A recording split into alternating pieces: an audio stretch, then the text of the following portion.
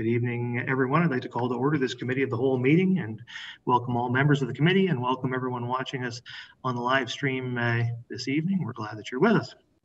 So the second item on the agenda is disclosures of pecuniary interest. I'll ask any member if they have a pecuniary interest that they'd like to declare at this time.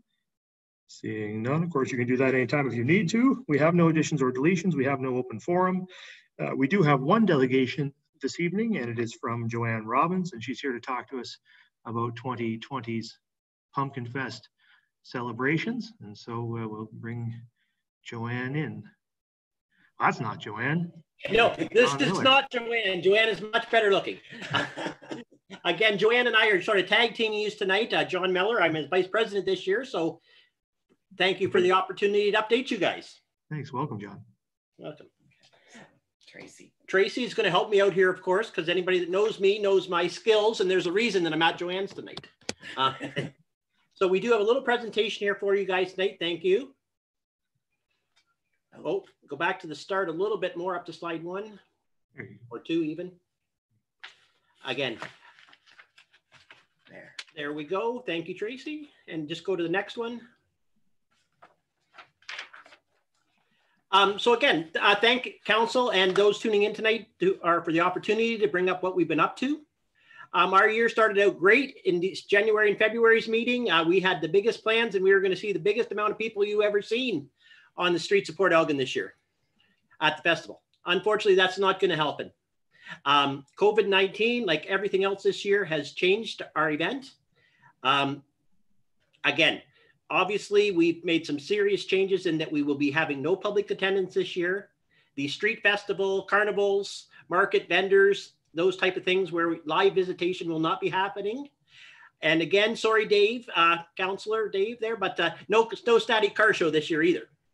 It just isn't the right time for it to get together in that type of a setting. We were really hoping that, back in April and May, we were holding out hope. It's not going to happen.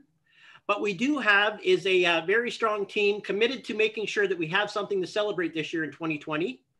And again, this is what we'd like to bring you up to date with tonight. If you could skip one more ahead here, and I'm going to go with my paperwork. What we looked at is our Bruce Power International Way Off, and what is it about? What is it we have to do? And the mainstay of this event, it has been the way off for our growers. These people that are growing and have been working hard at these things started long before we ever heard of what a COVID was going to be. So what we want to make sure is that we have a safe and official site with proper social distancing measures, but we still need to be official so that people can have a spot to weigh in their giants. What we have gone ahead with is we've working with a professional production crew, and we will be doing a broadcast. It will be online live that day from the location, pumpkinfest.org, from our location, and we will be continuing with the way off. Again, under these regulations and things that we're dealing with, we have some very strict rules of an in and out policy. We won't be allowing any congregating, which anybody that knows has dealt with farmers and pumpkin growers is not always an easy thing because they do like to stop and chat. And of course, as always, we have had an interesting year in 2020. So we have heard some rumors of some really big ones, up to the point that we actually spent some time, Doug Court and we have upgraded the size of our ability to weigh this year, just in case. So we do have some new ones that way. Again, you'll see at the bottom there, real fun, virtually delivered is what we're going for, and we want to keep them in. Update on a couple of things that we have gotten okayed and we're going ahead with here is OPG, as one of our sponsors, has come in, and we've made arrangements for what we're calling Curbside Pickup Wednesday program. And this is where families can pick up a free pumpkin kit, fun activities. Some of our sponsors take materials home safely. And then, of course, we're going to invite them later on to, send us pictures, entries, if you will, almost to see what they've done. Again, the Saugeen Valley Conservation, McGregor Point Park, the Saugeen Métis have all volunteered, and we're going to put together a good package for them and give the kids something to do. We want to keep the activities. It can't all be about going back to school or not going back to school. Again, dates right now, 3 to 5 p.m. on the Wednesdays. Before Pumpkin Fest, September 16th, 23rd, and 30th. And some people may know that Highbury Farm location. It's a good open location. And, might be a spot to get a pumpkin or two as well. Thank you, Trace. Go ahead, one more. The car show, again, haven't left out our car show people. Again, they want to take part. So what we are working on is a rolling car show. It's going to be on the Sunday. And again, public are encouraged to watch from their porches, parks, sidewalks while practicing the social distancing. We're going to have 2 routes, a north and south route that will include drive-bys by the hospitals and seniors residents. And participants, we are asking them to pre-register because we are hoping for, one of our plan calls for 600 cars that day. So we're hoping for some good numbers and a good event to happen on the Sunday. Staging times from the Plex will be, definitely implemented, and no public access or viewing would be available. Next on our list is, if we're going to put the show together, John is learning a lot of things about things called storyboards. Something that I've never worked with before, but we want to have a proper presentation, something that people are willing to tune into and watch for the day. So as of that, we are going around right now, and we're actually, well, some of it, we talk about local bands are being taped, and we're going to have some live shows, things just for the event, creating activities for the event, done earlier and done available. Our Bruce Telecom Harvest Star Search, we're going to have categories and events for the kids. Of course, this will be where we highlight our pumpkin carving during the day and some of the great activities we seem to look for. Decorating contests, we're having home, we're having business contests, and again, things that people can do safely, and then we're able to judge. And of course, celebrity seed spitting. Many of our counselors have been involved in that previous years, and we're looking at doing that as well this year and having that available for the day. And then working with one of our local dance studios, we now have out there an official Pumpkin Fest dance for the Harvest Star 2020. If I could swing my hips that well, I'd be a much better golfer, is what I can say. But again, this is something we want to do. We're going to create these activities so that people have something to do, and we're looking for activities to get involved in. We want to keep the whole community out there and give them something to look forward to. The bingo. Again, most people realize other years we've had a huge successful, dance music festival. Again, it's just not going to be suitable for this year. So working with our friends with the Lions Club, who again run the regular bingos through the week, we're going to run a special bingo. It will be aired that night, 6:30 sort of start time on Bruce Telecom and pumpkinfest.org. And again, we're hoping for $2,400 in cash prizes that night. And it is something the whole family can do together. Again, keep track of us at pumpkinfest.org, where to get your tickets. Tickets. So it shows you how much I know of bingo. I believe they're called bingo cards. But we will be doing it live that night from the Lions location, and to something, again, to continue the day, and many people are missing their bingo. Again, the other part we're looking at, Pumpkin Fest gives back. Many organizations and festivals, we have been a major fundraiser for them for the year. This is where their funds come from. So again, with the idea of the Lions Club, we do hope to make some proceeds from that, and we can share that around other different other places. People can do some fundraising. The Port Elgin Rotary, of course, as always, has stepped up, and they will be doing the pre-order from their website to get the pies. And I have even heard they might be doing some celebrity deliveries and things. So we're looking forward to that. Also, with this with the presentation of what we're doing, is the donation buttons. So while people are there for the day and some of the different sponsors, we're looking at some of these events like we've got listed here, where maybe somebody hasn't had an opportunity to go ahead and donate safely to them. They know that these groups need help, and so this is an opportunity for us to bring them into that as well. Again, this is where I'm going to trade it off to Joanne, because this is the boring paperwork stuff. In each of the packages that were there, there's the different things, but I'm going to turn this over to Joanne and let her speak now.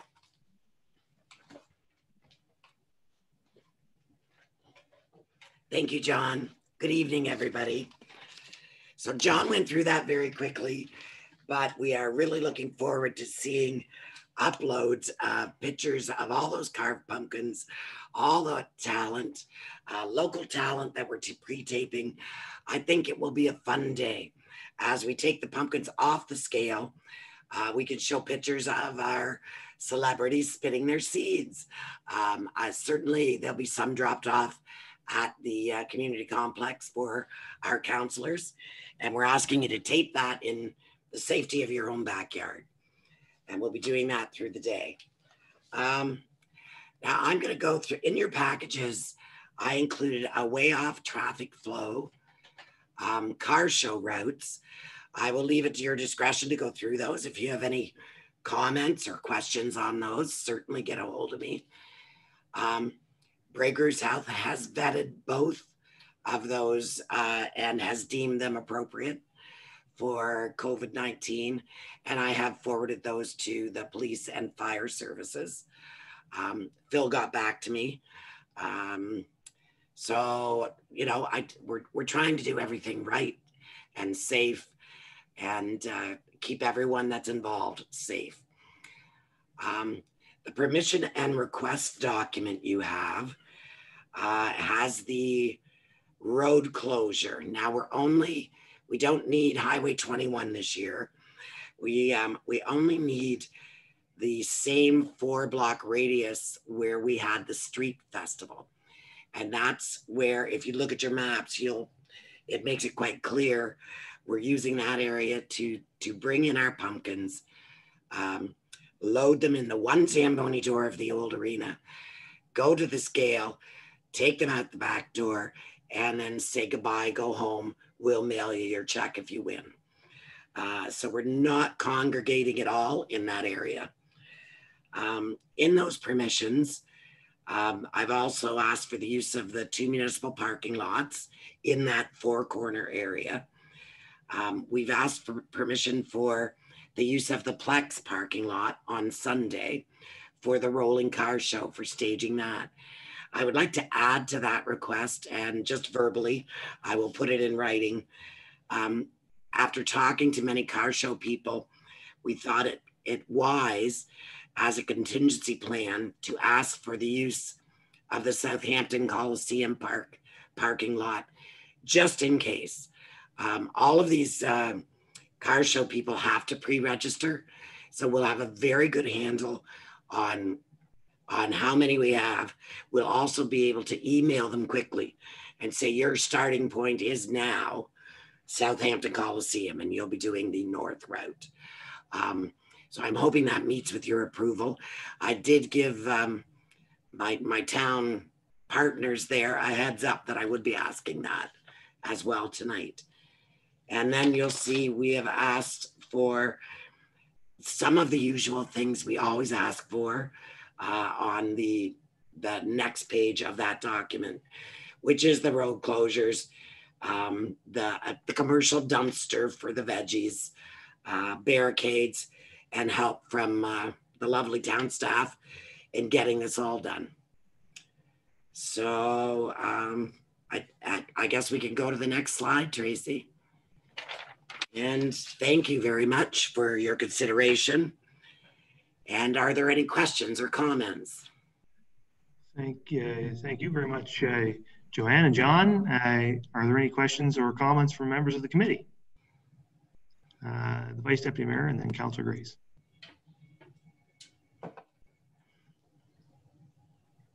Thank you, Mr. Mayor, and thank you for your presentation, John and Joanne. John, you're a little hard on yourself. You know, I've watched you golf, and you're not as bad. You're not as bad as what you say you are. Well, thank you, Mike. Thank you. No, thank you for your presentation, and congratulations on your vice presidency as well, John. You just keep on giving. I know you're very involved with the Tourist Association over the years, and you're a fine community member, and we appreciate all the great work you do for Saugeen Shores, no question about it.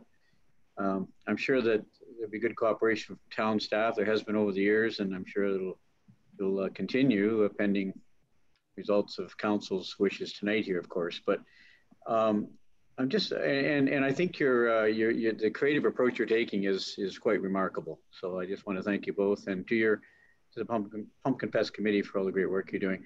When you say about October 3rd and the Cinderella carriage, and Sunday on the Saturday the way off, and then the Cinderella carriage on the Saturday and Sunday, you say no public attendance is encouraged or expected. Are you talking particularly when you say no public attendance? Is that what are you speaking about the Saturday the way off? Like I mean the rolling car show, obviously they won't be walking by standing beside cars because it's a rolling. But you're talking about, when you talk about no public attendance, are you referring to the Saturday way off, Joanne? Is that what you're talking about? Yeah, there's no public invited. We know they're going to see all those vehicles. We have planned for that, that we will keep people moving should they want to take pictures of the pumpkins on the trucks, but they're not invited inside the arena. The heavy equipment areas will be completely closed off so that no public is allowed in there. Unfortunately, that's, we know people will come and look. We're not encouraging it.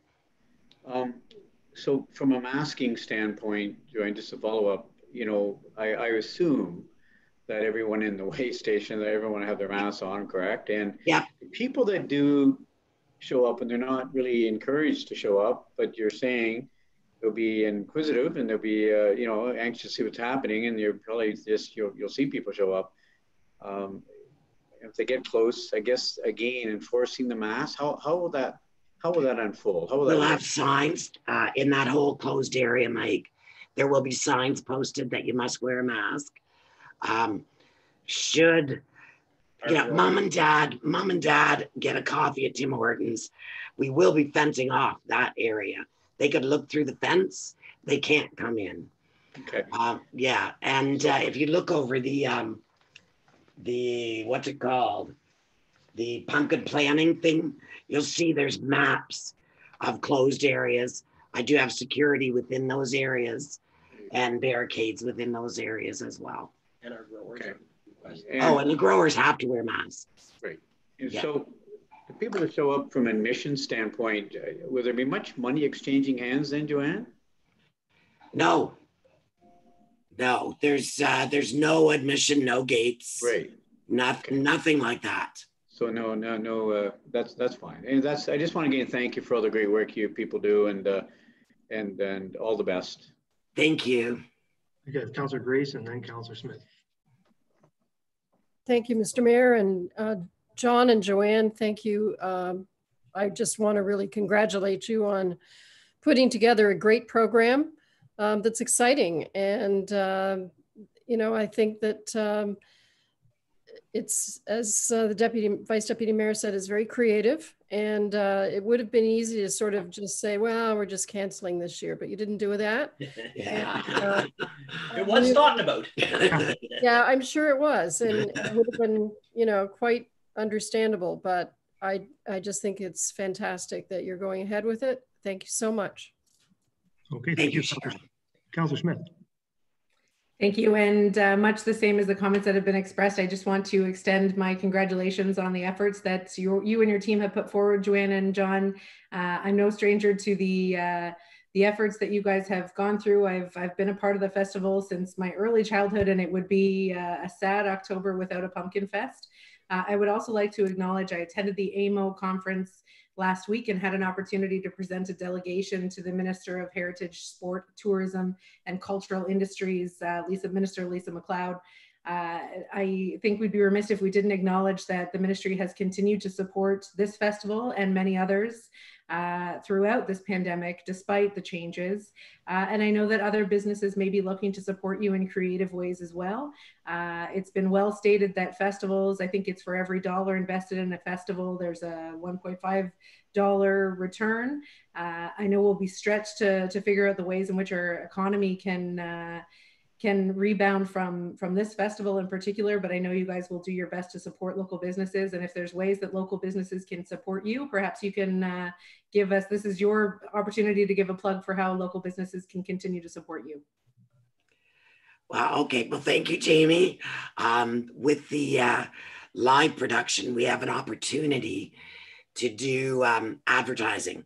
We do have sponsor spotlights available that sponsors could purchase at a minimal price. We just want to break even this year if we can possibly do it. And certainly any support, food, gift certificates, there's things we can give out as prizes for our decorating contest. And also I've got to give a hoorah to our corporate sponsors who have come back on board and understand what we're trying to do. Yeah. Okay, I think I saw Councillor Mayette.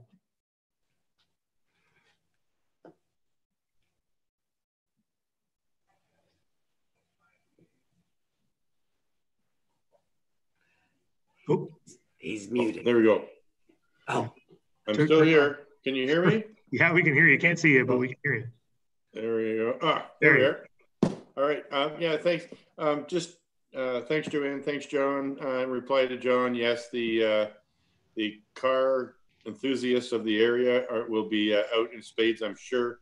I didn't wear my Pumpkin Fest shirt, but I wore my Barracuda shirt here tonight to demonstrate that my car will be ready.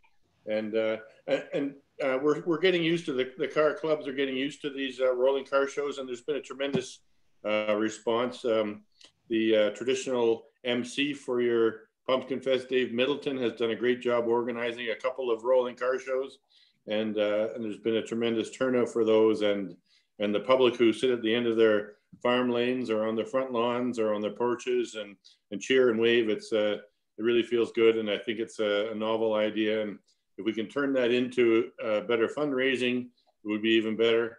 And I'm looking forward to what is traditionally my last cruise of the year, which is Pumpkin Fest, before I put the car away. So carry on the good work, and we'll see you at Pumpkin Fest.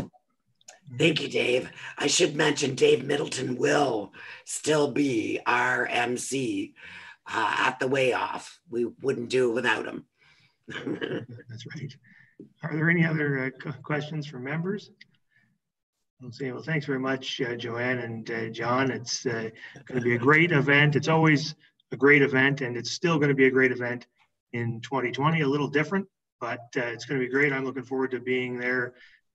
Well, I will actually be weighing pumpkins, but I guess to everyone else, it will be virtual. And, Yes, you will be weighing pumpkins. Yes. You will be there. You will I'll be there. And I'm looking forward to that. And the only one thing I would ask, and this is just to put it out there, maybe to the Director of Infrastructure and Development as well, that you're talking about not closing 21. And I just wonder if it's a good idea to entirely give up that road closure, even for a year. I know the MTO is interested in poaching those road closures, and but we should make sure, even if we don't request it of the MTO, we should make sure to advise them it's just for 1 year and that we still want that road closure. Because I know we struggled last year with the Santa Claus Parade. Port Elgin didn't put it on, and then they wouldn't close the road. And I do not want to lose that road closure in years to come. So is that something that we can stick handle, Amanda? I see you've come on. Yeah, we did discuss that with the town. Good. And I do believe a letter's being crafted by somebody to let MTO know it's a one-time thing. So we did discuss that. So good. All right. That's thanks. Very good. Good stuff. All right. Thank you guys very much. Have a good night. We'll talk to you guys later. All right. That moves us on in our agenda to reports of municipal officers and committees, and 7.3 infrastructure and development. And the first one is a staff report on the removal of the holding provision for Saugeen Golf Club, and the Director of Infrastructure and Development. Thank you, and through you, Mr. Mayor. We propose to remove the holding provision on these lots now that we have received the engineer's report saying that servicing with septic and well can be facilitated for the development. All right, we have a recommendation that council pass a bylaw to lift the holding provision on Saugeen Golf Club lands. Are there any questions or comments from members of the committee? I don't. Oh, Councilor Grace. Thank you, Mr. Mayor. In the background, it says the subject lands are zoned to permit the construction of a single detached dwelling. I'm assuming you mean per lot. That is correct. Okay, if there's nothing further, then I will ask all in favor. That is carried.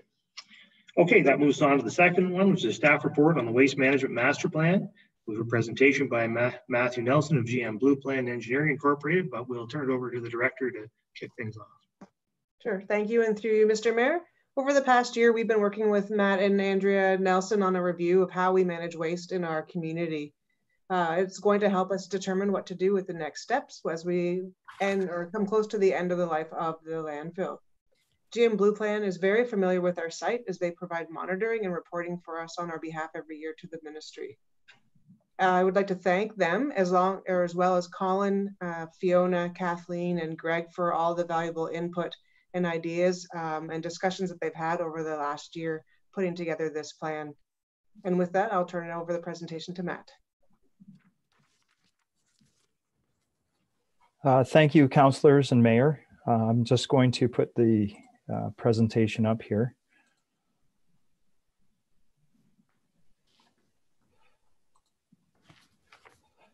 Can everyone see the screen?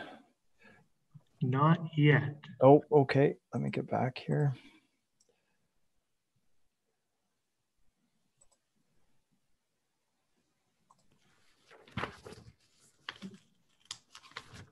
There you go. There we go. Okay.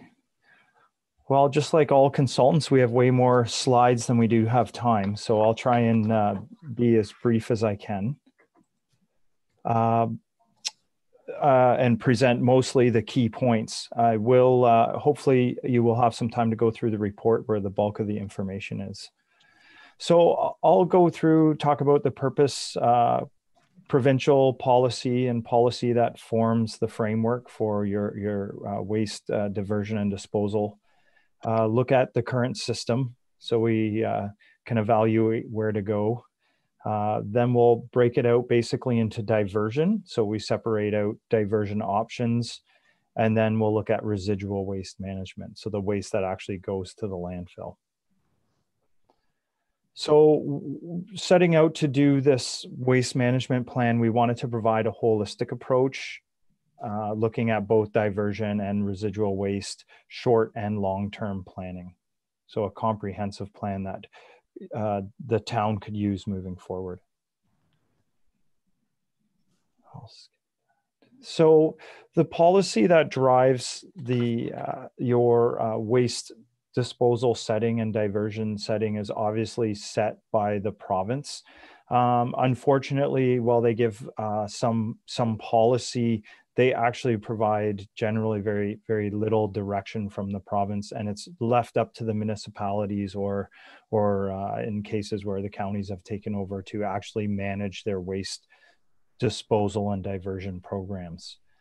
Provincial policies are in place, as you know, for blue box materials, waste, electrical and electronic equipment. They have policies for composting, municipal hazardous and special waste, and used tires. The town has also their own initiatives for diversion, including scrap metal, mattresses, fluorescent bulbs, film plastics, and your hazardous waste program is operated by the county. So Bruce County runs that for all the municipalities. We're at a very dynamic time in especially blue box and waste diversion based on the switch to the extended producer responsibility program by the province. That came in under the Waste Free Ontario Act in 2016. The biggest difference is that instead of setting up stewardship programs, they actually put the cost of recycling and collection onto the producers. The details of this program, unfortunately, aren't in place yet. They're being developed right now. We expect to see them out in about a year or two.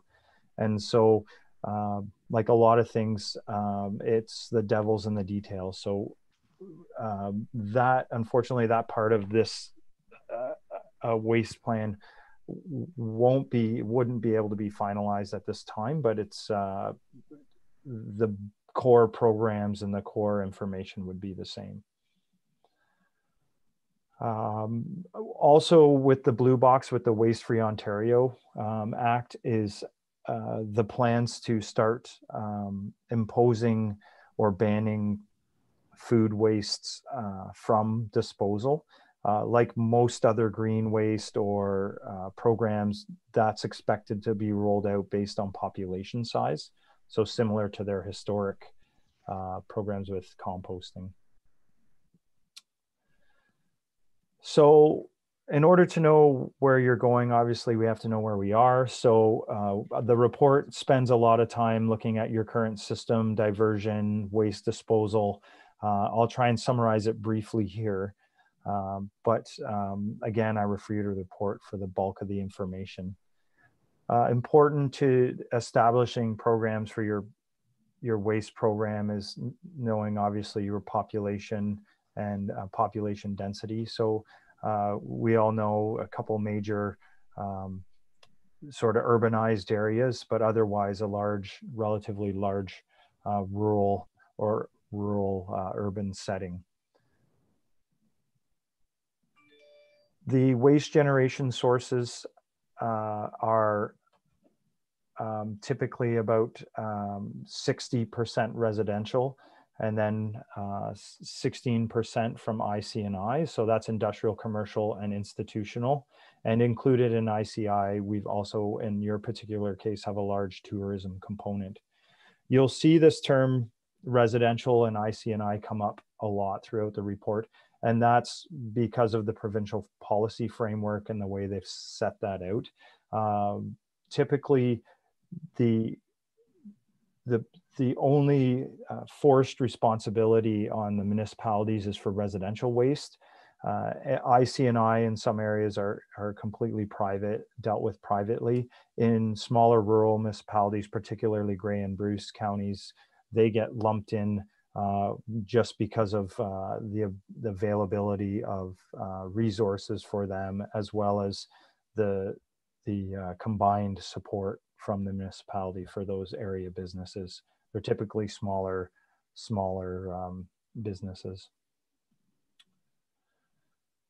So we talk about a lot of data in the report. We've used the Resource Productivity and Recovery Authority. That's the former Waste Diversion Ontario. They compile all the numbers for different municipalities in terms of what's reported and for diversion and waste. We also use the town's records from the weigh scales and volumetric surveys, so topographic surveys that we do on a regular basis and compare the volumes.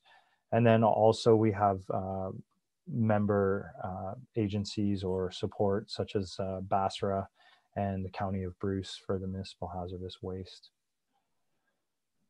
So Saugeen Shores right now is disposing of about, generates a total waste of about 10,000 metric tons or tones. Again, of that, about 62% is residual waste, and about 38% is diverted. The diverted includes all sorts of components that blue box, green waste, and I'll break those down in future slides. So you can see we also have the components based on the documentation estimates of IC&I versus residential that are going into the landfill or being diverted from the landfill. We'll talk a lot about these diversion parameters and what, when you see organic waste, you'll see here, that's a large number. I'll get into that. That includes all the leaf and brush. So this is, not to deceive you, you'll see it come up.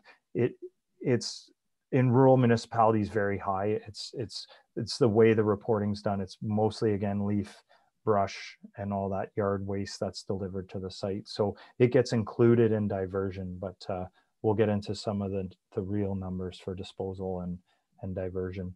So again, once we look at the residential sector here, you'll see that for Saugeen Shores, your residential diversion is about 47%. The blue box and off-property organics are the primary diversion components.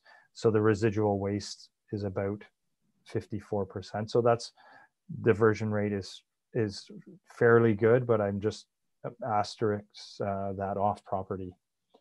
So when we focus in on just the diverted materials, you can see here how important the blue box program is right now. Again, we have changes coming up with extended producer responsibility that might enhance that. Off-property includes, again, the leaf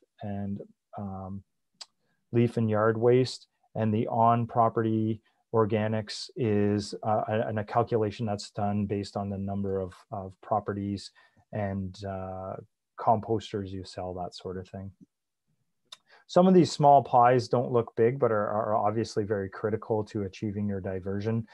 Things like household hazardous waste, obviously not a large volume or mass per se, but really important for environmental security. Same with the electronics. Scrap metals, a great program for, and actually has value, so it actually also brings revenue in. When we talk about percentages, we have to be careful because really most important is getting your total waste down. So it's easy to talk about percentages a lot, but the important numbers is what is actually going into your landfill in terms of mass, total mass per capita, and then how much diversion is occurring. And obviously the best thing to do is to reduce your actual waste production. And then from there, you can start increasing your diversion. So we look at, on the left side, you'll see the residual waste on a kilogram per capita. And you'll see town of Saugeen Shores compared to the provincial average. So that provincial average includes all the cities, urban areas, and then a more rural type municipality that has good information that we often use as a benchmark. County of Dufferin is around 180, and Saugeen Shores is around 251. Now, when we look at diversion, you'll see when you pull out blue box in terms of per capita, the per capita compared to provincial average in Dufferin, again, is a little bit low, 72%. So we think it's quite reasonable that Saugeen Shores should be getting up towards the provincial average. So sticking with diversion, we'll start talking about diversion options. I won't obviously go through this ginormous table, and it's probably not in the copy you have. I just wanted really to refer you to a couple tables that are really the meat of the report. So I'll be talking about some of these options underneath, but when you're actually sitting down and you want to evaluate all this information, if you go to table 9.3 and 10.1, that would probably summarize a very significant portion of our report. And those are about all the options, what you're going to get out of it, and potential costs associated with those options. So recycling opportunities, residential blue box. And again, just to remind everyone, that's what will change with the EPR. The first thing to come out of the changes in the EPR is how the blue box is delivered. That would be a whole nother talk. So in the short term,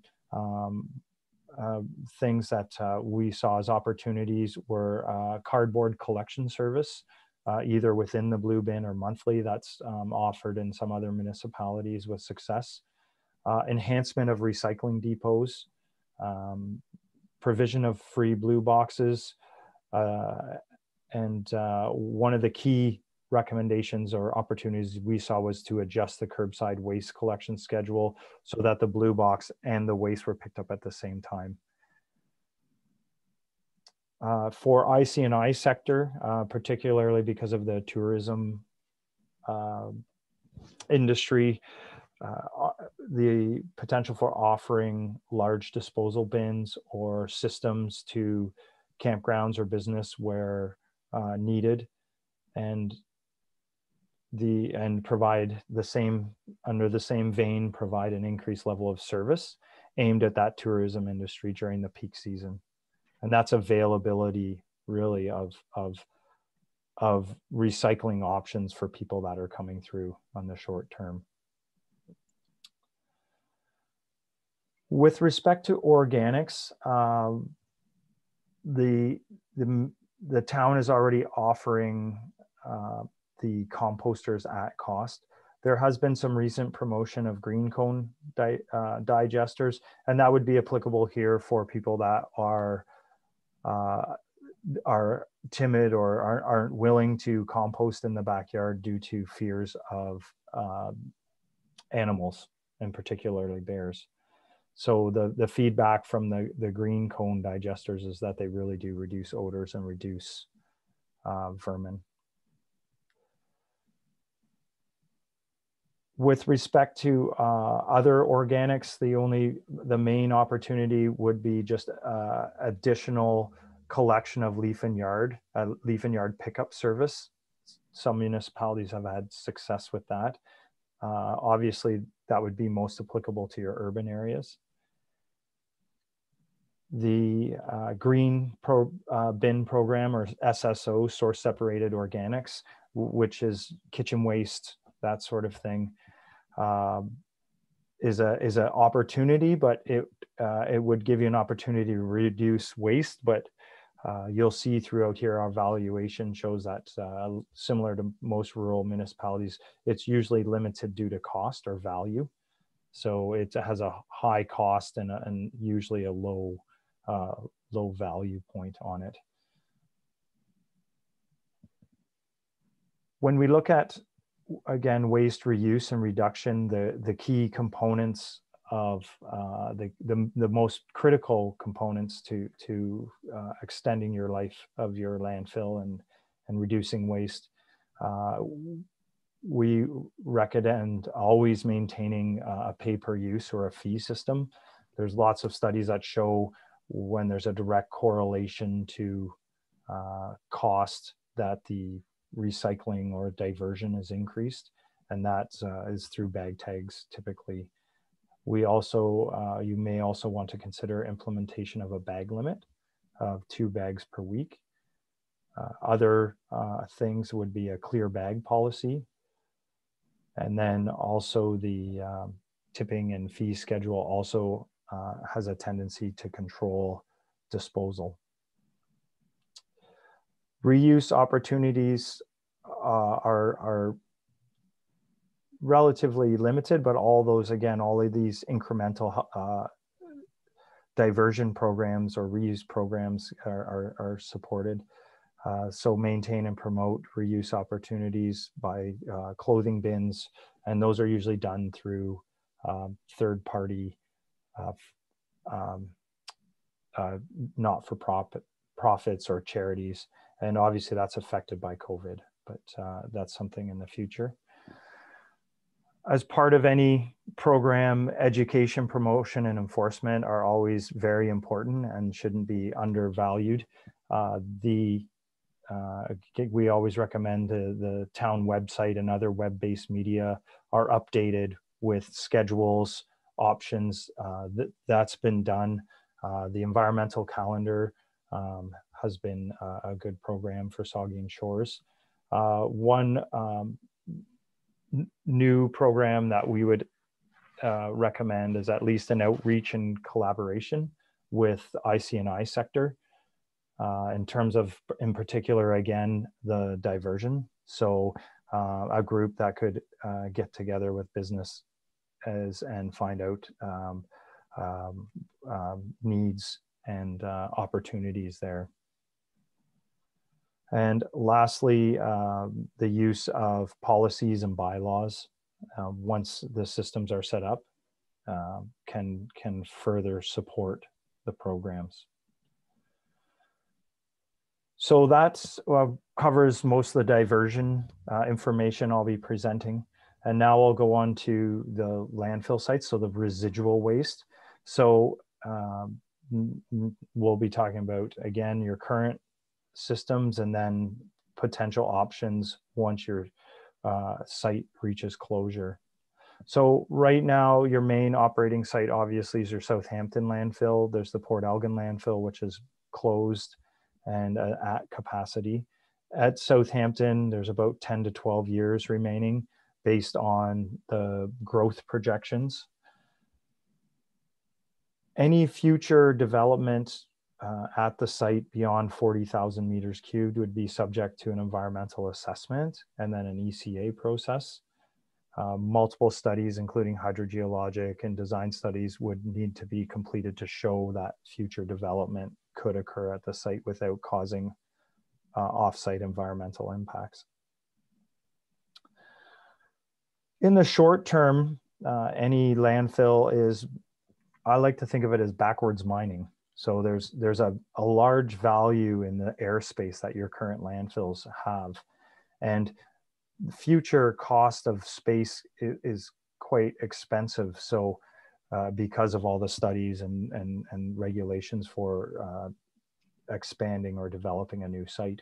So one of the best ways, obviously, to reduce your overall cost is invest in techniques that would reduce your waste disposal volume. So you have improved waste diversion, which we just talked about.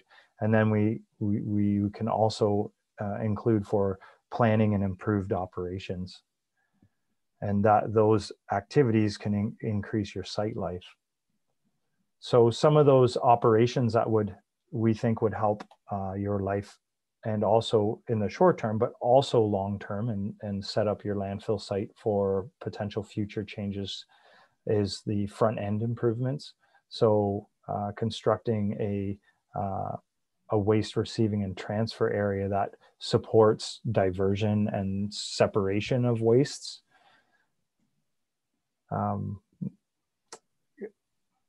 We'd look at continuing to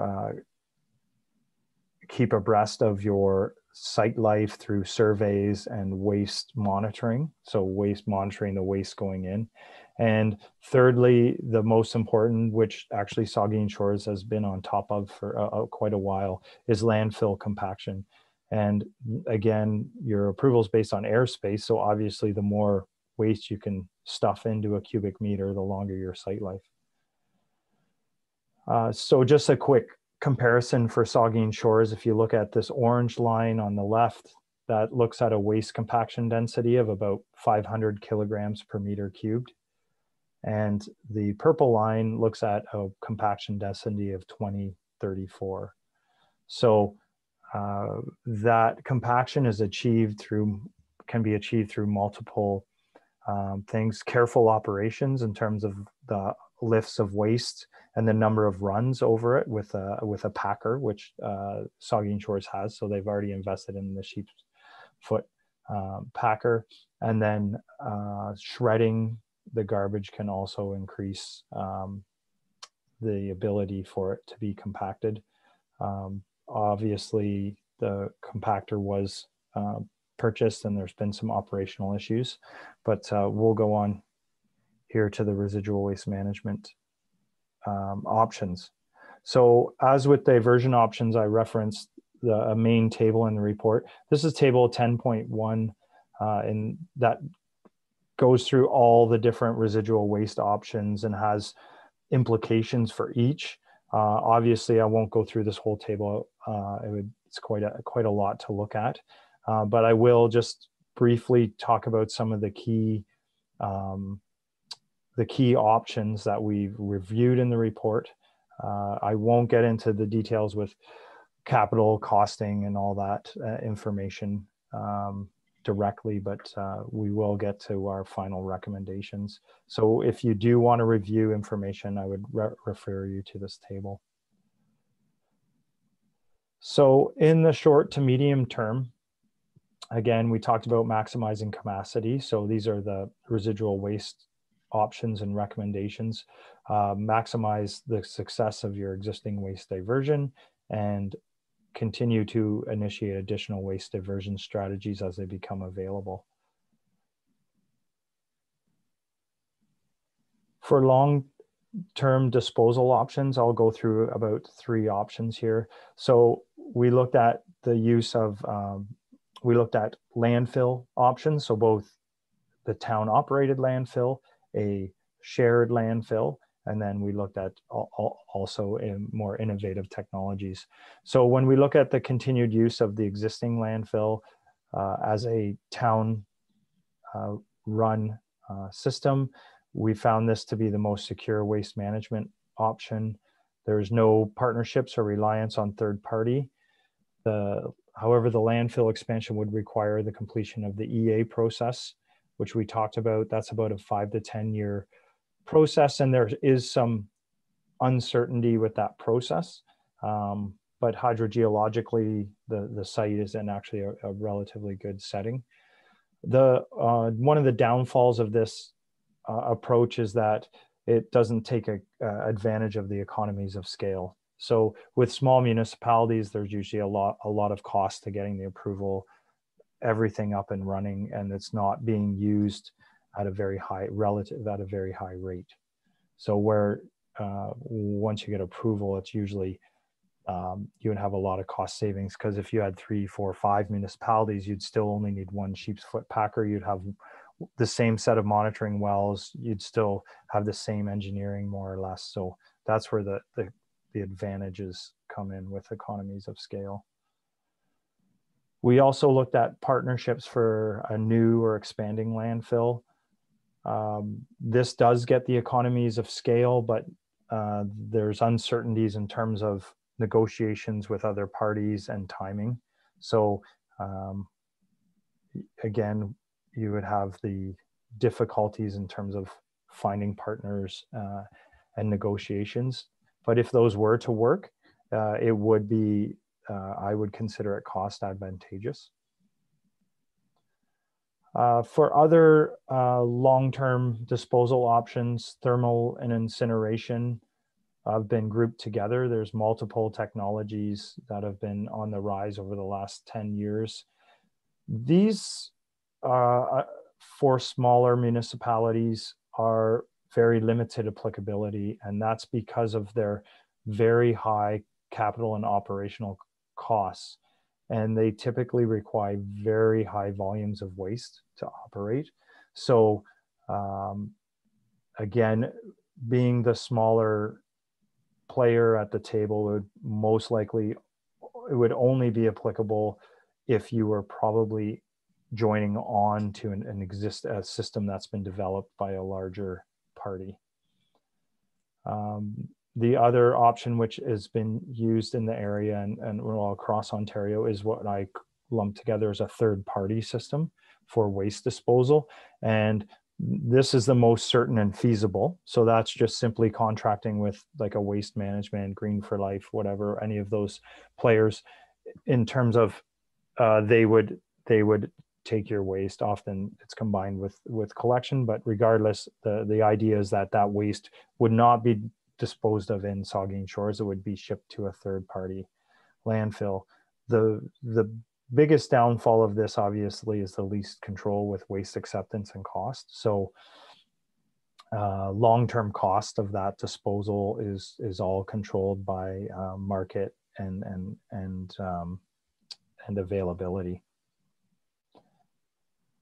Just a note here, that has been used by many landfills sort of as a short-term or interim solution where they're transitioning. So it's always a good tool in your back pocket. So just to keep things moving, the summary of recommendations in our report, again, are all provided in tabular form, but annually, these are things that are going on, but important to do: review and evaluate your diversion programs, explore additional waste diversion options and incentive programs. I know that's done every year, but it's important to keep that up, especially with the changing environment. Keep promotional materials and educational programs up to date, and keep the staff trained. In the short term, we recommend implementing the equivalent curbside pickup service, so same timing of blue box and garbage. Maintain a pay-per-use, a bag tag system and a bag limit, and add a bag limit. Update the tipping fee schedule. Consider the implementation of a clear bag, and continue to explore and promote reuse opportunities. And most importantly, for the tourism and sector, is look at that outreach program to improve the IC&I waste diversion. In the long term, we would recommending evaluating the source separated organics as the opportunities come in. I would note that although this waste management report is done for the town, there is the innovative committee report that Dylan Consultant is doing for looking at combined options. So along with this report, I know staff will be looking to stay abreast of the findings of that report. And that type of report will be talking about shared systems within the municipality. So looking at shared collection and shared things like SSO and shared landfilling. With residual waste, again, initiate planning of an improved waste receiving transfer. And then this is critical here. The town will have to evaluate and decide on which preferred approaches they want to follow. So the way our report's set up is it's a bit of an a la carte between those big tables I showed you, and it will be up to the town to decide which programs they want to follow and how much energy and cost they're willing to get for each of those programs that are in those tables. But in terms of your long-term residual waste management, decisions will have to be made soon because of that 5 to 10 year planning horizon. And then also the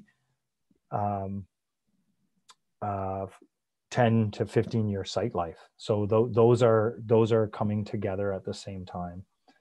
Within 2 years, we'd look at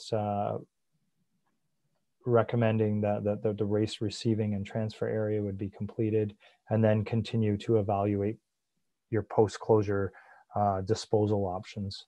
And what I mean by that is, again, another big table, but this flow chart really for people who want to see what process would come out of for the municipality come out of a new or expanding landfill would be, and you can see it's a stepwise process, and through that process you can change voluntarily, or you might be forced out of a new or expanding landfill if the EA is unsuccessful. So throughout this process you wouldn't be stuck with a new or expanding landfill. You would continue to look at opportunities as they arise, but that would be the path through to getting a town landfill at the expanded landfill at the Southampton landfill site. And like any program, there's always monitoring and continual improvement. And we talked a lot about staying abreast of waste diversion disposal opportunities. Monitoring waste disposal will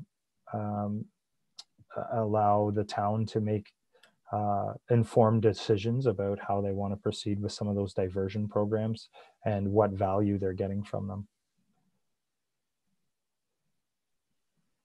So that concludes jumping ahead here. So when we look at the waste, I just threw up a slide of the waste receiving area here in case there's any questions, but this is the kind of schematic of the landfill and the waste receiving area. Again, we can just show it. I'll just glance over it. This is all in the report. So that concludes my presentation, and I'd be glad to take any questions. Thanks, Matt. Appreciate your presentation. And I know a number of members of council have submitted questions already that you and Amanda have already addressed. I just want to express appreciation for your having done that as well. And we'll open the floor for other questions from members, and we'll start with the Vice Deputy Mayor and then come to Councillor Grace. Thank you. Thank you, Mr. Mayor, and thank you, Matt, for your presentation and for the document. It's well put together. I did send in a fair number of questions to Amanda. I want to thank you too, Amanda, for the quick response today and all the excellent responses. My only other question was, about the waste receiving transfer area. What would be the disadvantages of not doing that versus the advantages? Just the disadvantages, I would say, are the potential for reduced diversion. So it's been known that when you have a convenient front-end receiving area, it supports diversion. So if the people don't have to wait a long time, if they can drive in smoothly and they have a very clear drop-off system, it usually increases diversion. So people won't just drive to the waste bin where they're forced to drive through in front of diversion options. it typically increases diversion quite dramatically, actually. Okay. So in terms of longevity, I mean, that's the end goal, is it not, with diversion is, so what you're saying is with the station, receiving station like that, transfer station, it be designed to try and add a year or 2 or 3 at the end. That's right. Yeah, exactly. And it usually is advantageous for adding additional streams when it's laid out nicely and you don't have crossover of traffic and better monitoring and that sort of thing. And I know, man, it's hard to put the cost wise, but it's got to be a big ticket item, right? Where this is not a small project. Yeah, we have those costs. I'm sorry if I missed that in the report. Yeah, I could send it separately. I don't have it in front of me, but we could look at some. It's surprisingly, it's not like road infrastructure in that, you have very specific design requirements. It's usually constructed more simply. It can look fancier, but they're usually simple concrete retaining walls with grading, and then the drop bins are lined up typically in a staggered or a sawtooth pattern. So it's not a lot of work typically. Maybe not as expensive as one might think then. Yeah, it's not like a meter of urban road, that's for sure. Yeah. Thanks again for your presentation. To add to that, Vice Deputy Mayor, I just want to say that we had money in last year's budget and this year's budget for the entrance work. So we'll continue on that process with those dollars, and would bring back to council any overages. Very good. All right, Councillor Grace, and then Councillor Rich. Okay, thank you, Mr. Mayor, and thank you, Matt and Amanda. And Colin, I see, is on the call too. I submitted a number of questions. I am going to ask a few of them just for the benefit of the public. I know that some of them are interested in these answers as well. And then I did have a question that I submitted late. And so I hope you can maybe answer that, or at least get back to us on it. Regarding the collection of food waste and the green bin program, I understand that individual green bin collection is pretty expensive, very expensive at this point. I have had a number of people ask me about it. I wondered, and I've already received an answer on this, but I wondered if you could speak to the possibility of having sort of a depot. I know that, I think it's Jasper, Alberta has a program where they have neighborhood green bin organic waste, like by just food waste, neighborhood collection depots that are animal proofed. And it seems to be pretty successful from what I've read about. Is that just something that's too cost prohibitive at this point for the size of our municipality? Yeah, so I guess it's a choice if it's cost prohibitive. Yeah, it would be similar in terms of cost. One of the major costs is the shipping and disposal, and then the collection. So it would reduce, the collection is actually, again, like about half or a major component of the overall cost. So it would reduce the collection a bit. In Ontario, the problem with the green bin containers that I foresee would be just the difficulty in our approval framework. So I understand that each of those depot containers would need an approval, so it'd be considered a waste transfer spot. So then I would also, my other concern, and I don't know Jasper's situation as well, is the problem with unpoliced depots. We've typically gone away from that in Bruce and Grey County. There's been a lot of problems with improper disposal, contaminating the loads. So once there's an unpoliced container, there's been a lot of problems with contamination. And then we would, I'm not sure about odors and other issues. But we could look into the Jasper example in more detail.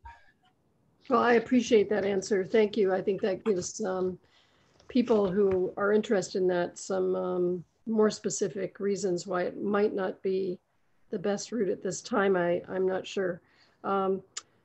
With regard, this is really a question for Amanda. I asked you before, but I know many people are really interested and enthusiastic about our film plastics collection program. Could you just update us real quickly on whether we're continuing that as a pilot project? Sure, and through, yeah, we did continue that project through 2020 in the budget, and we're going to continue to do the same as a proposed service in 2021 unless directed otherwise. It does get used a lot. They're full, we pack them back down, and there hasn't been a time when trash taxis come and there hasn't been any plastic in it. That's great, thank you. My next question is about this clear bag policy with the privacy bag. To me, that implies that there would be some kind of inspection to make sure that what's being put in the bag is appropriate. Is that right? What would be the purpose of that recommendation? I'll take this one for this, Matt, through you, Mr. Mayor. Right now, we have in our collection contract a restriction to the amount of recyclables that you can put in a garbage bag. So it's sort of based on if the garbage collector can see and tell that there's that many pop cans or glass bottles, then they're allowed to decline taking that garbage away. A clear bag would make it obvious that there is recycling in the garbage. The privacy bag allows you to have one small, like an A&P bag or a kitchen size bag of things that you don't want your neighbors to know you're throwing out. Okay, great. My next question is about, actually I have a couple of questions about construction waste. I guess, first of all, is construction waste classified as the IC&I waste? Yes. So yes, construction waste would get included in IC&I. Typically, if it's dropped off by a contractor or a commercial builder or a roofer, let's say someone like that. But if it's a residential drop off, sort of a weekend, tear down of a shack in your backyard, it would probably be designated as residential. Yeah, in terms of your paperwork and the paperwork at the landfill, and maybe Amanda or Colin could expand, but that's what I recall from our early review of the data. Yeah, I'm asking the question because it seems to me in the last couple of years we've had reports about why that our landfill is that the capacity is decreasing at a more significant rate because we have so much building going on in our town. And so I guess what I'm driving towards is what's our success rate in terms of diversion of construction waste? I saw that in the report, 7.9% of our diverted waste is construction waste, but we know or have an idea of how much of the construction waste is diverted?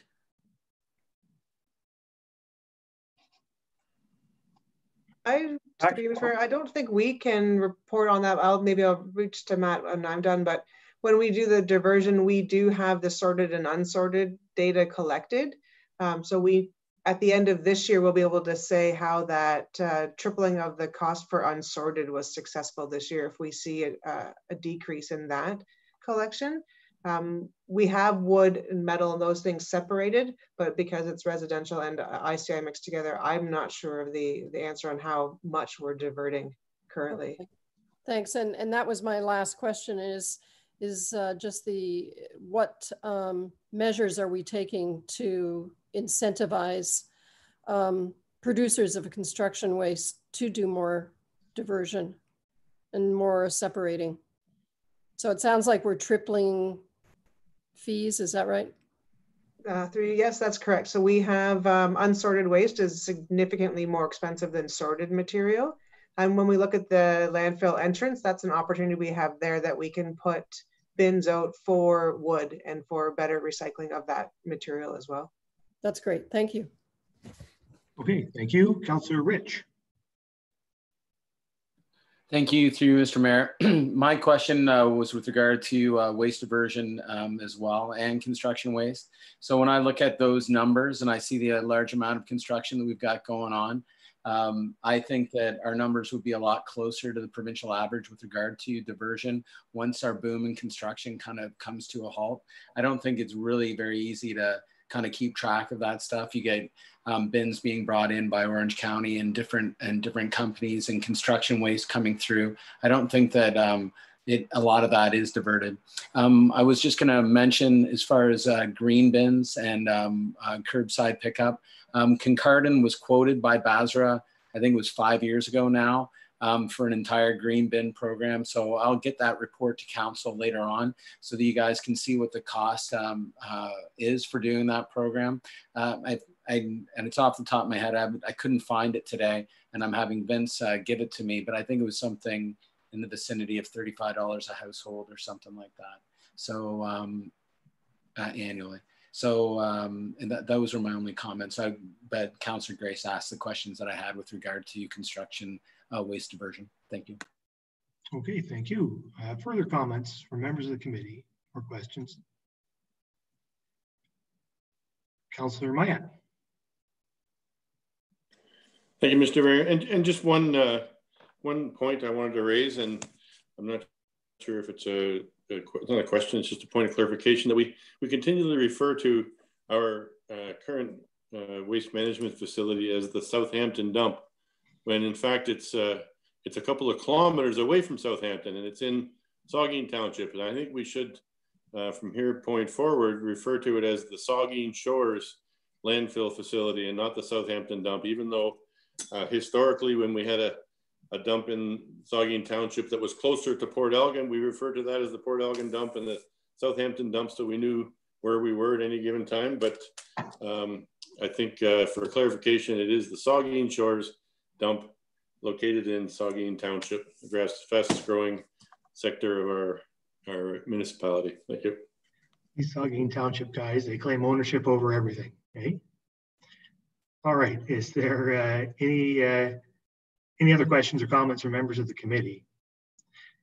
I just have a couple of things. First, I guess, well, first, thank you very much for all of your work, Matt, and to staff, Amanda and Colin and your team. This is a really comprehensive report, and one that we badly need, because this is a very important facility for our community. The community, as everyone knows, is growing very quickly.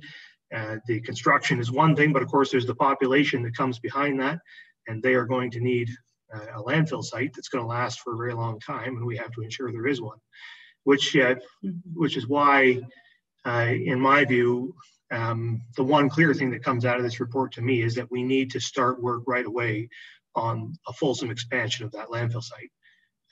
You know, we have the option here, the Southampton landfill site expansion. I just brought up the detailed part in the report, and there's the option there for the expansion to gain as much as 2 million meters cubed of space in that landfill site, a fix really for a generation or more, to secure landfill capacity for the community for decades and decades to come. We need to do that.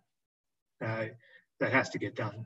So I think that we need to start the planning right away. It's a 10-year planning horizon. I'm very glad that, Matt, with your expertise, you've been able to sort of give us that definition of how long that process takes. We have a landfill site with 13 or 14 years of life in it and a 10-year planning horizon. So we got to get cracking and get that work going. And the other thing we can do, and it was interesting, very interesting for me to read the information about some of the short-term things we can do to get more space there, pick up 40,000 cubic meters here and there, just by changing the contours and whatnot. And I think we need to work on the plan for that, to try to drag out 3 or 4 more years of life on the far end, so that we have the time in that plan. So we make sure, get the insurance policy in place, if you like, to make sure we get that planning done, to get that landfill expansion completed, get the approvals in place, because it could take longer than 10 years. So we have to get at it. So for me, that's lesson number 1 and priority number 1. Obviously, the diversion elements are important, and we need to we need to do those things, many of those things, not all of them. I can't say I support them all, but I do support a number of them. And I think that we should have that discussion at council and get some of those things rolling and get the diversion enhanced so that we can pick up that space as well and that extra time. So we need to work on that. And that brings me to my final point, which is how we pay for all of that. Because as Matt put up on the screen with his chart there was quite a few of those diversion efforts come with a cost. All of them come with a cost, and we need to give some serious thought, I think, to how we pay and how our system of paying for landfill is working. I've talked about this before. All we have for paying for landfill at this point is fixed fees. We have what is essentially a fixed bag tag, and we have a fixed fee on the taxes. And fixed fees don't do a very good job of paying for things because the cost of doing things increases over time. So we need a solution that gives us a funding source that grows with inflation. And I think reconsideration of how, as I've said before, how that bag tag fixed fee system works needs to be done. I think that, Matt raises, and I understand the experience that he draws on, that the pay per use model works. I mean, I think it's important to recognize, and they've used the term quite a few times in the report, Matt, about a full pay-per-use system. We don't have one of those. Ours is very much a partial pay-per-use system, and that part that we're paying for per use is diminishing every year because we never increase the price of bag tags. So we don't have a full system, and we have a hybrid. And I think tinkering with that hybrid a little bit could, on one hand, give us a steady funding source, and on the other hand, provide some disincentive to overusing the landfill.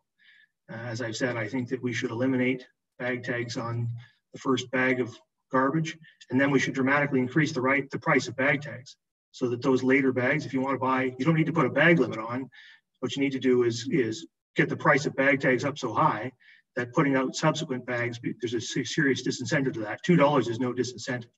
It needs to be a lot more than that. So I think we should do that, and we should put the money that we lose on that and raise it through the fixed fee, and then we should peg the fixed fee to inflation so that we never fall behind again in terms of paying for these things. I think we need to look at that model and fix it so that we can have a sustainable system that gets these things done that we need to do and secure this facility for the long term and secure our collection system for the long term. So you've given us a lot of good things to think about here, Matt, and a lot of good detail and a pretty good synopsis of the whole environment when it comes to waste management. And I certainly appreciate that very much. I've read your report and I'm going to read it again because there's so much to it, and I think it's something we need to absorb because it's good information to have. So thank you very much for all you've done, and appreciate it. So if there's nothing further, then I have a second here. I have a recommendation that council receives the long-term waste management plan prepared by GM Blue Plan Engineering Incorporated, dated August 2020. Is there any further discussion of the recommendation? I don't see any, so I'll ask all in favor. That's carried. Okay, thank you. So that moves on to the third item, a staff report on Bruce Area Solid Waste Recycling, Garbage Collection Contract, and the Director. Thank you, and through you. And one last time, I'll just thank Matt and tell him you're free to go if you'd like, but you're more than welcome to stay and watch the rest of the riveting council as well. So we'd like to renew the garbage collection contract with Basra for another 5 years. The town is a partial owner in Basra with other municipalities sitting on the board of directors. And over the past 5 years, we've received good service from Basra with the collection service. So at this time, we propose to extend it, continue the same level of service that we've had for the 5 years with the same sense that is a good value for the price. Okay, we'll have a recommendation. We'll read it and we take questions or comments. It's recommended that council pass a bylaw to authorize the 5-year agreement for the municipal solid waste collection services with Bruce Area Solid Waste Recycling. Questions or comments from members of the committee? Councillor Grace. Thank you, Mr. Mayor. Amanda, if you could just speak about how difficult it would be to open up the agreement if we do end up making changes based on short-term recommendations to the waste collection schedule or whatever we end up doing. Thank you, and through you, Mr. Mayor. There's a couple items in there that Matt touched on, which are the collection being the same week as garbage and for recycling. Those are two that we're not at this time staff proposing to go forward on because of the short-term rental situation. It's hard for that to be every 2 weeks for garbage collection. Plus, we know that Basra does not have the capacity to do recycling in our municipality for every week. So I think it would be difficult to implement. I also would like to see more of what the province is going to do with the producer pay system before changing too much on the blue box and what the MIC report comes out with. We had a meeting last week with the group that Dillon Consulting is working with. And so if there's more changes countywide, I think we're 5 years away from seeing those changes. Even the producer pay, that's the same time frame that we'll see that solution be put in together. That being said, though, because we're sit on the board of Basra, if something is important enough to council that we bring it forward, we would go and negotiate with them, and we have representatives sitting on that board. And I'm sure what's good for Saugeen Shores would be good for the other owners as well, and it would be looked at fairly. Okay. Are there further questions or comments from members?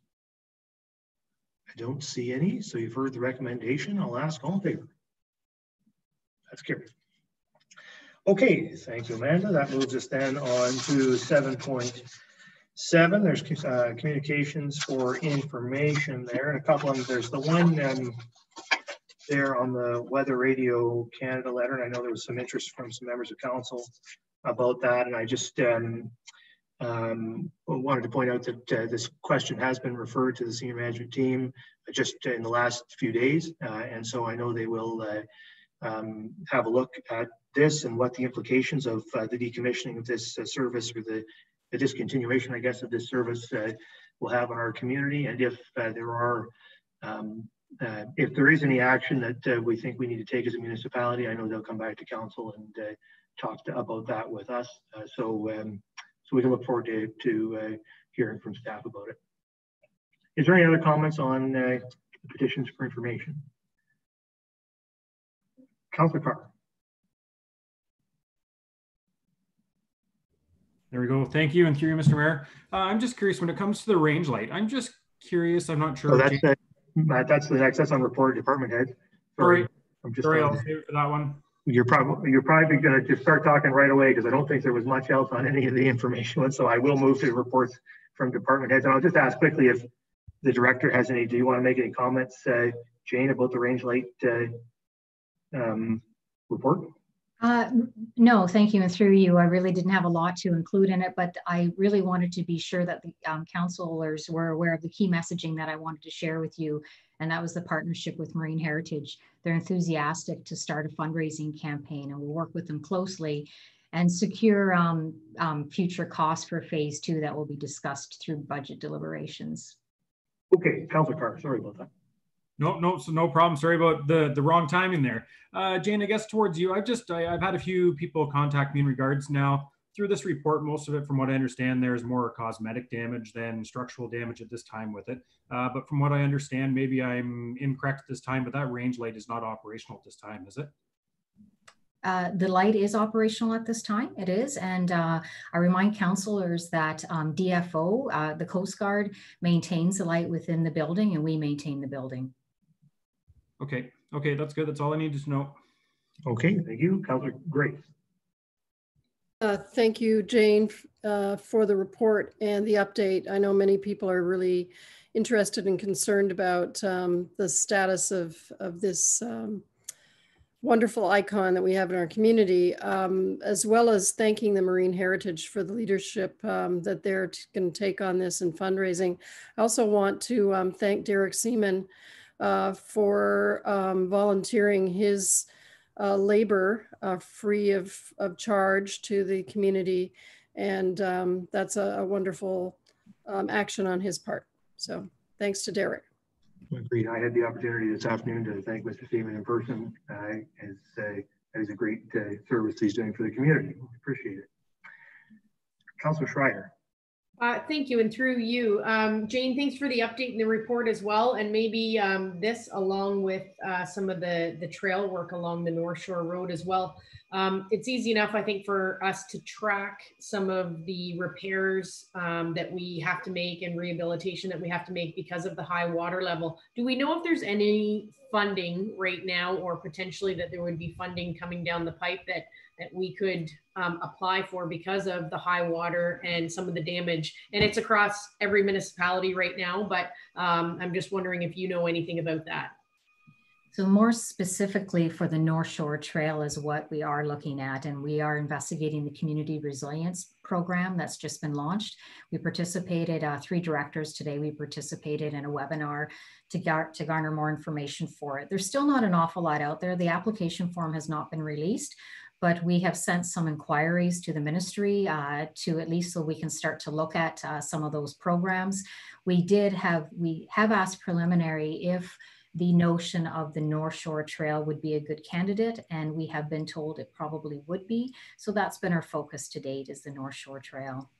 Perfect. I think that's great. Maybe we could just track internally at some point just any of the repair work or any capital projects that are due to the high water level and some of that damage. So thanks, Jane. Good. Anything further on that one? I don't see anything, so thanks for that, Jane. Now, there are 2 other ones there. They were actually prepared by the Director of Protective Services, who is away this week. But we have the 2 ones. I will speak just briefly to the second one as in my capacity as chairman of the Emergency Control Group. I think the basic message here is that we will be considering the declaration of emergency at council later in September and deciding at that time whether or not it's appropriate to continue with it. I think it is appropriate to continue with it for the next few weeks. And most municipalities, in fact, all that I'm aware of in the region are doing that. But it's my view that a declaration of emergency cannot and should not just carry on forever. And so I think it's the most appropriate for council. I will accept council's, although it's my responsibility to end or to declare an emergency, I think I will accept council's direction on how to proceed with that later in September. And it's also, I think, just worth noting at this time that for the public's information, that the municipality is still in a declared state of emergency, and there is good reason for that. That for the next several weeks, it's important that everybody do those things that we have been doing all along to keep the community safe, and remind yourself that there is still an emergency situation happening, and it's important that we behave accordingly. So there's that one, and then there's are there any questions about that? Sorry, the Vice Deputy Mayor. I'm sorry, it's on the next one, Mr. Mayor. Sure. Okay, so the next one is on Victoria Order of Nurses, and again, that's presented by the director. But if there are questions, I'm sure we can. Well, I think Linda or somebody online or even I can help to try to address them. Vice Deputy Mayor. Yeah, Mr. Mayor, it's just really a comment, and I had a good chat with Phil Edison, our Director of Protective Services, and having a second nurse practitioner coming into Saugeen Shores via the VON is nothing short of being great news for our community. With 1,800 patients on the orphan patient list, and a second nurse practitioner having the ability to take 400, 500, 600 patients off that list is really good news for our community. And I know they're not beginning the recruitment process until late fall, but hopefully by the end of the year there'll be a second nurse practitioner in our medical clinic. And to those people that are without a doctor right now, I've said in the past, I'll say it again, one orphan patient is one too many.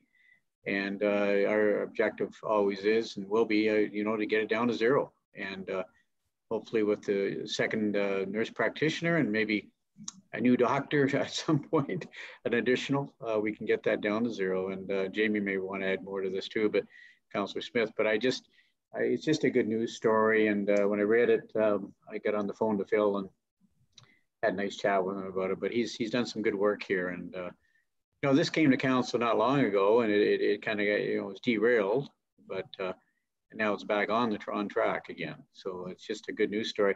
And those people without a doctor with Healthcare Connect, make sure you register. And call that 1-800 number. I don't have the exact number in front of me, but you know, get registered.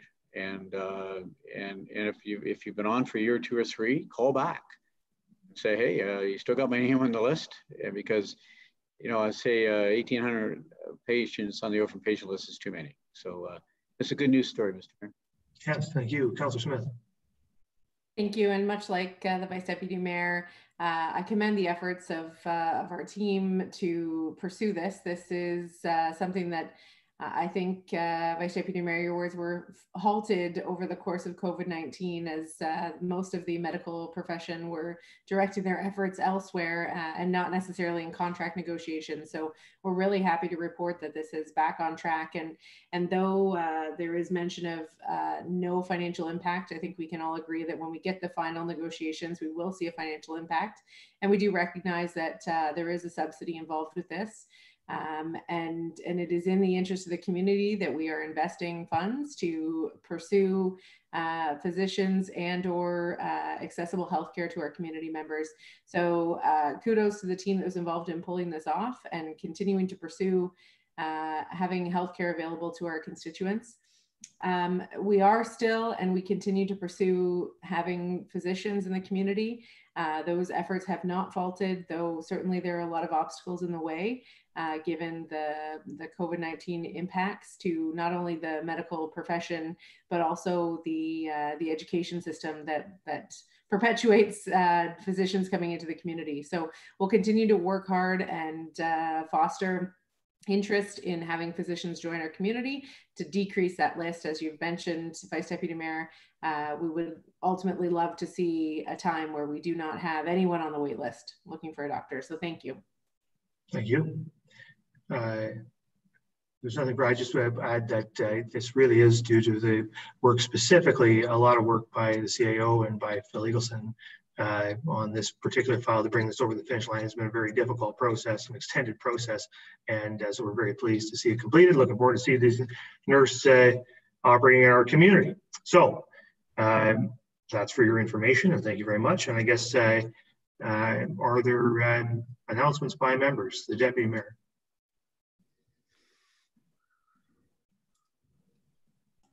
Nothing this evening, Mr. Mayor. Thank you. Vice Deputy Mayor. Nothing? Nothing.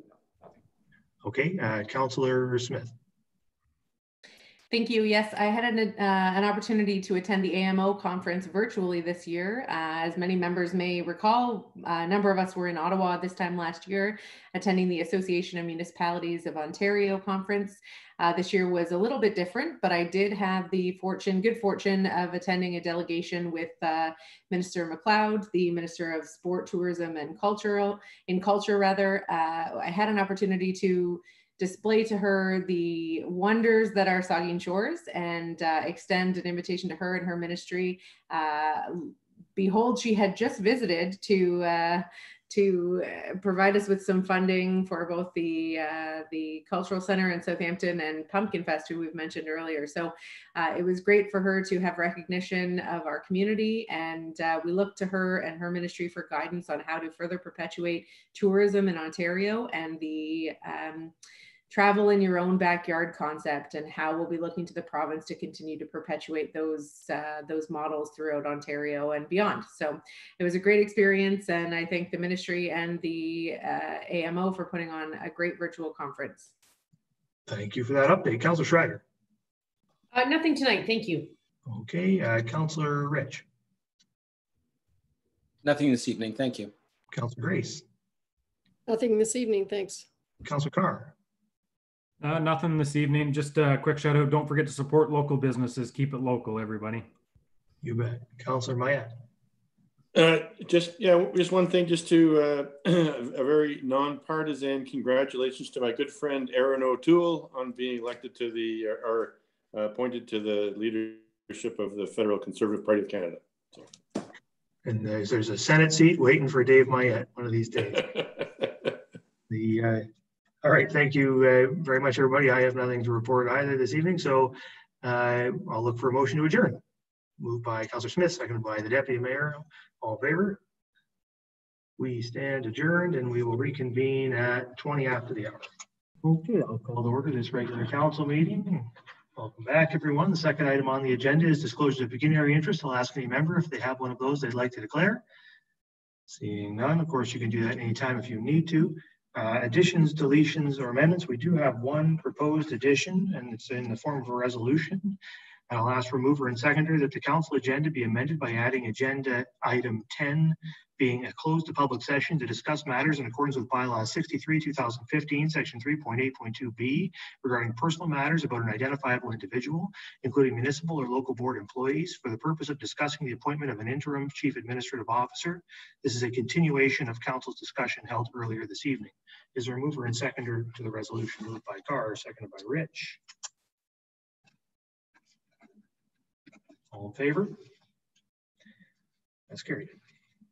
Okay, so then that moves us on to, we have no public meeting, moves on to adoption of the minutes. And we have two sets of minutes, the regular council minutes of August 10th, 2020, and the committee of the whole minutes of August 10th, 2020. And I have a resolution that council adopt the minutes of the council meeting of August 10th, 2020, and note and file the minutes of the committee of the whole meeting of August 10th, 2020 as presented. Are there questions? Is there a mover and seconder? Pardon me. Grace? No, is there a mover and seconder? Rich and Schreider? Questions or comments to the resolution? Councilor Grace. Thank you, Mr. Mayor. I have a question about the committee of the whole minutes, section 7.7.2 on the South Bruce Peninsula policing proposal. I believe the clerk proposed additional wording that should be there that would reflect the Councillor Mayette's motion and the subsequent discussion and vote. Councillor Clerk. Yes, thank you for you, Mr. Mayor. So the minutes have been updated with the wording with respect to the South Bruce Peninsula's request. Those minutes were circulated to the members in advance of the meeting, and they've also been attached to the online version of the council agenda. Okay, so that is the set of minutes we're approving here now, correct? Okay. Are there any other questions or comments to the resolution? Seeing none, then all in favor? That's carried. All right, that moves us then on to reports of committee of the whole. And the first one is general government report on the 2019 year-end financial report. And there's a resolution that the Council of the Town of Saugeen Shores adopts the general government report dated August 10, 2020, authorizing the transfers to, from, reserves and reserve from funds as outlined in Appendix C of the CFO Treasurer's report dated August 10, 2020. Is there a mover and seconder? Moved by Rich, seconded by Mayette. Questions or comments? Excuse me. All in favor? That's carried. That moves on to the second report, infrastructure and development report, railway street culvert and affordable housing incentives.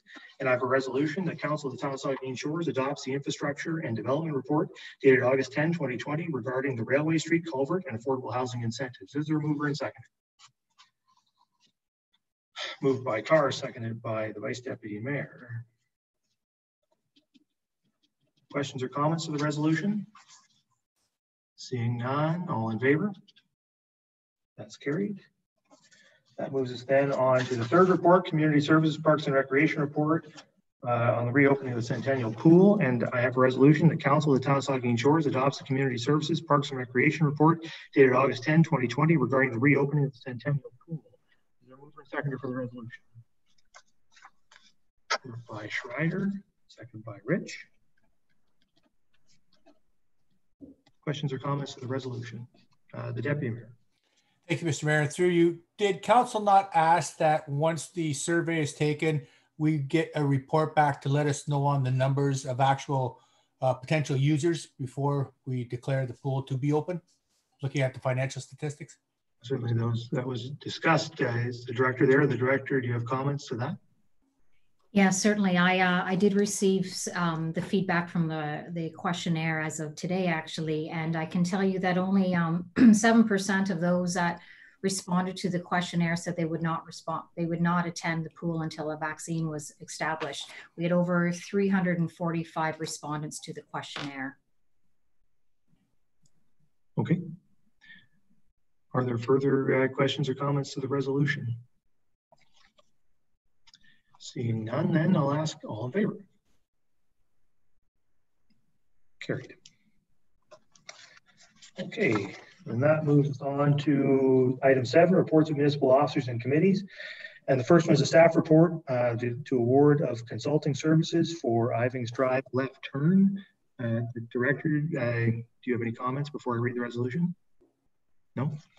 All right, I have a resolution that council award RJ Burnside Limited the contract for consulting services to prepare the design and contract documents and to provide construction administration for the Ivings Drive left turn advanced signal in the amount of $98,065 plus HST, and the mayor and clerk be authorized to sign the necessary documents. Is there a mover and seconder? Moved by the Vice Deputy Mayor, second by Grace. Questions or comments? We'll get to Councillor Mayette. Thank you, Mr. Mayor, and I will be supporting this motion. It's certainly it seems to me, and it's unfortunate it seems this way, that it seems like we're going to spend $90,000 on an engineering study or drawings, and then another potentially $400,000 on construction for what I thought would be, when I first proposed a left-hand turning lane at Ivings Drive, would be a simple matter of a can of white paint and a new flasher module for the lights, similar to what we have at the other end of town. But it seems like many things in the public realm and and government, these projects become they take on a life of their own, and now we're going to spend upwards of $500,000 on a complete rebuild of this intersection, which, by the way, is only a 3-way intersection. There's no road heading east out of this intersection, unlike the other one at the other end of town at Market Street, which is an actual 4-way intersection with a simple flasher and a left-hand turn arrow on the street. But it is what it is, and it seems like after 6 years of trying to convince the administration that this was something that we should and would go after, that it's going to happen. And I'm looking forward to the day when traffic flows through that intersection much more easily and efficiently, even if it's going to cost $500,000. Thank you. Thank you. Are there further questions or comments to the resolution? The Vice Deputy Mayor? Yeah, just a quick question, and thank you for your comments, Councillor Mayette.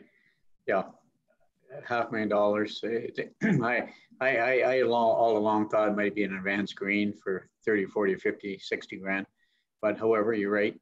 It is what it is. And the question I do have is, what was the total amount of the funding from the province again, Amanda? Thank you, and through you, Mr. Mayor. Yeah, we had to have it designed by a professional engineer, those that understand it and make these things work. And so the left turn lane is what the total budget price is. So there's more than just the advanced in this. We submitted to the MTO 492,000 as the total project costs, and we've asked for 442,000 of that to be funded. So we're only looking at 50,000 of our own dollars, 90% funding from MTO. Yeah, so Mr. Mayor, just that's my comment is, you know, there's been some good work done by Amanda here too with submitting that application, and the province has come through, and it's a good news. We've been talking about this for 4 or 5 years now, and I think members of the public are going to be pretty happy with the fact that it's going to be a left-hand turn lane and advanced green, all that sort of. So I mean, it's a good news story, and 450 grand in funding roughly is not going to look a gift horse in the mouth, that's for sure. So thanks, Samantha, for your good. Important to recognize too that as I recall, we were turned down initially for that funding, and then through work of our director, that decision was reversed. So so I think the fact that this is proceeding at all in 2020 is a great testament to the work of the administration, and particularly the Director of Infrastructure and Development. So so we thank you very much for that work, Amanda. So you've heard the resolution. If there's nothing further, then all in favor? That's carried. All right, and then so there's a striking committee report there on the CAO recruitment process. That's there for council's information, on the public's information. So there's nothing on that. Then we'll move on to the staff report on the confirmation of appointment to the West Ontario Power Board of Directors. And I have a resolution that council, sorry, there's a word missing here. I think it should be that council authorized the mayor and clerk, no, that the mayor and clerk be authorized to sign West Ontario Power Incorporated's special resolution of the shareholders' confirmation of directors. Is there a mover and seconder for that resolution? Moved by Matheson, second by Rich. Is there any questions or comments to that resolution? Councillor Carr. Thank you, and through you, Mr. Mayor. I'm just curious, with this appointment, is this just a temporary appointment till our CAO position's been redone, or is this something that's going to be permanently held now? So just to be clear, the resolution we're considering tonight is to approve the appointment of Robert Buckle to replace Bill Getz. Council approved my appointment to the board last meeting, but I will speak to it. It's not my intention to remain on the board of West Ontario Power. It is my hope that, well, council will be, the best way to look at it is council is going to be reappointing all committees as per the schedule at the end of this year. And West Ontario Power's appointment is always made at the same time. So it's my hope that when we go to make new appointments early in 2021, that we will also be able to make a new appointment to the board of West Ontario Power. Okay, thank you. If there's nothing further, then any further resolution, I'll ask all in favor. It's carried. Okay, so then that moves us on to bylaws. Let me just have a look. There are 3 bylaws on the resolution that we'll consider. We'll separate out the bylaw to confirm the proceedings until after we complete the closed session. So, so there's those 3 bylaws. I'll ask if any member wants to remove any one of those bylaws for individual consideration. I don't see any, so I will read the resolution and we'll look for mover and seconder. It's resolved that the following bylaws are hereby read a first, second, and third time and finally passed and sealed this 24th day of August 2020. 155-2020 being a bylaw to authorize a site plan agreement with Red Hawk Construction Limited. 256-2020 being a bylaw to amend zoning bylaw number 75/2006 by the town of Saugeen Shores for lands described as 300 concession town of Saugeen Shores. 357-2020 being a bylaw to amend zoning bylaw number 75/2006 being the comprehensive zoning bylaw for the town of Saugeen Shores for lands lying within the corporate limits of the town of Saugeen Shores. Is there a mover and seconder for this resolution? Moved by Gray, seconded by Schreider. Questions or comments to the resolution? Seeing none, all in favor? That's carried. Okay, so then we have a resolution that council move into a closed public session in accordance with bylaw 63/2015, section 3.8.2b, regarding personal matters about an identifiable individual, including municipal or local board employees, to discuss the appointment of an interim chief administrative officer. Is there a mover and seconder for the resolution? Moved by Carr, seconded by Rich. All in favor? That's carried. All right, we'll move into closed session now. And so Linda, how are we moving into closed session here? So Mr. Mayor, I'd ask that all council members remain on this Zoom meeting. I'd ask that all attendees and participants, including staff members, leave the meeting. And that we just take a couple minutes and just watch for the participants, and then I'll give you the go ahead when we're in closed session. We are turning off the live stream and the recording for this closed session. All right, we'll wait for your go ahead.